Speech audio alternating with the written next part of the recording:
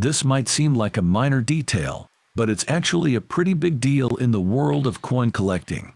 In fact, this specific design is so rare that it's been estimated that only around 5,000 of these coins were ever produced.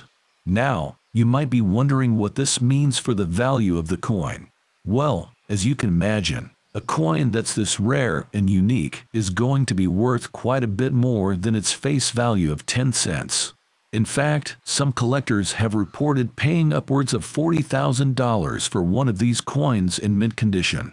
Of course, the value can vary depending on a number of factors, including the condition of the coin and whether or not it's been certified by a reputable grading service. So, there you have it, a brief overview of the 10-cent coin from the year 2000 and why it's such a special and valuable piece. If you happen to come across one of these coins in your travels, be sure to hold on to it. You might just have a small fortune in your pocket.